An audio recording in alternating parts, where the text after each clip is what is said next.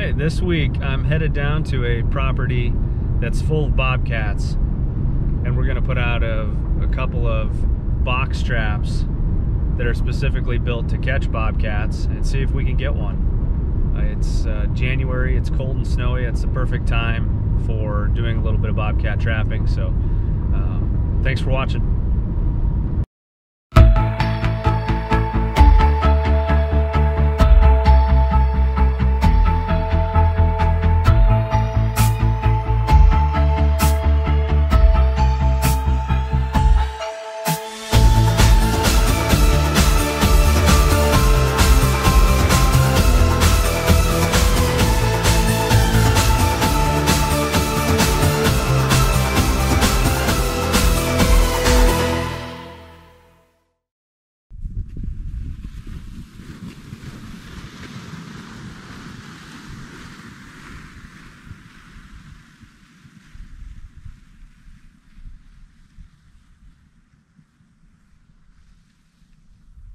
All right, well, I'm all the way out here and I've found my set location. So this particular property, the landowner gets a lot of pictures on his trail cameras that he runs for keeping track of deer. He gets a lot of pictures of bobcats, and he kind of gave me a little bit of a general idea of where he sees them.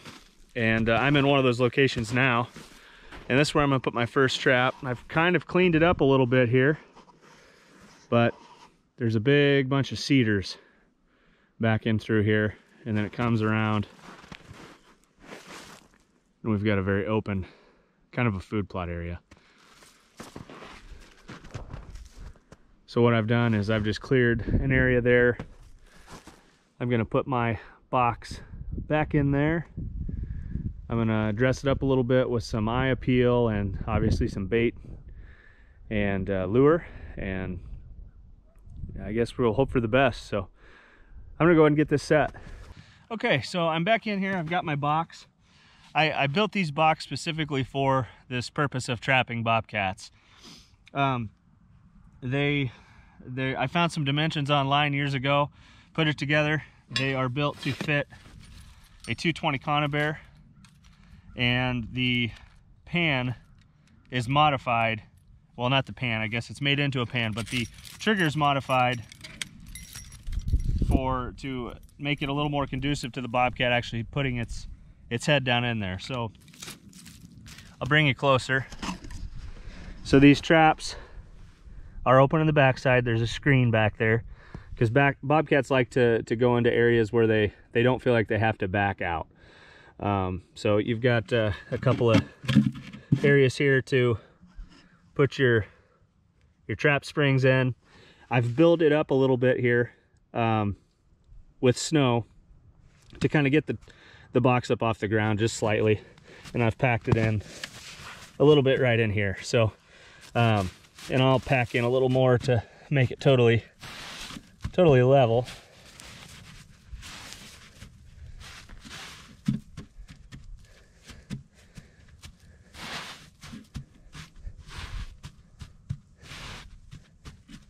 So we've kind of got it up just a little bit there.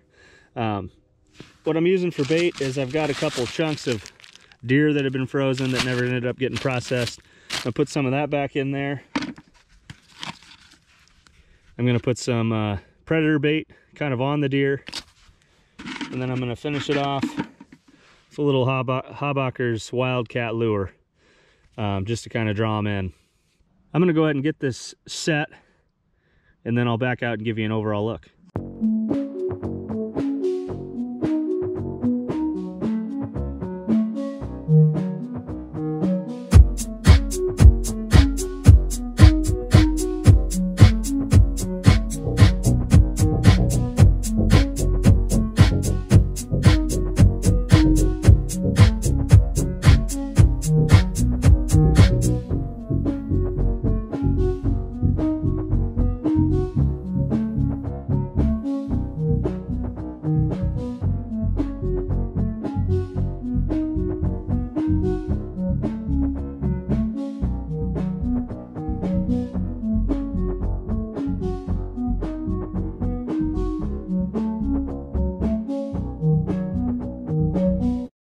So you can see, obviously I put my bait back in there, and then you can see how the 220 just sits right in there. It is rock solid.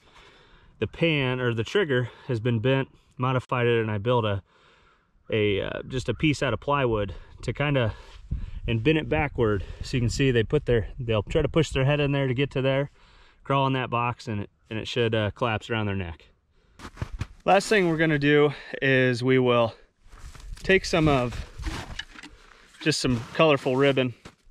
We'll cut a few strands and we'll hang it in that tree above the trap. Just kind of maybe draw the cats in if they're coming down this path here.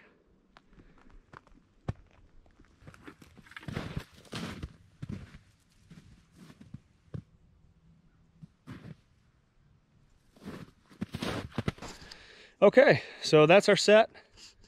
We've added our ribbon, a couple strands of it, kind of on the edge of the path and then just over the trap. We've got our trap set, we've got our bait in. Now all we need is a bobcat. We'll go on to the next set.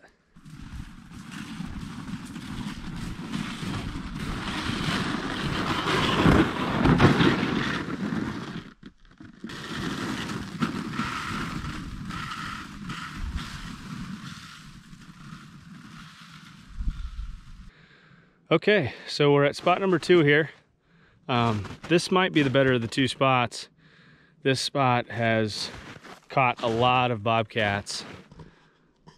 On that camera right there, you can see there's this beaten path. It takes them back into this really thick cover of evergreens. They walk across this food plot and go out into these other thickets. There's kind of a little creek for them to follow. I assume it's just kind of a natural pinch point funnel that they hit, but a lot of bobcats pass through this area. So what we're going to do is we're going to stick this box up under these shrubs and these branches right here and do essentially the same exact thing that we just did.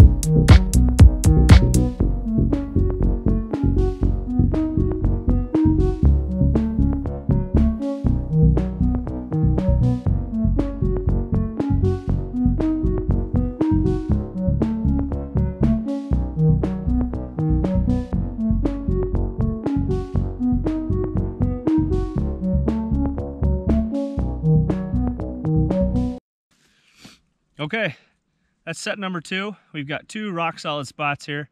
We're gonna leave these out for, maybe a couple of weeks. It could take some time before we get a cat to cross through here, but we're gonna be checking them and hope we can find one. Thanks for watching.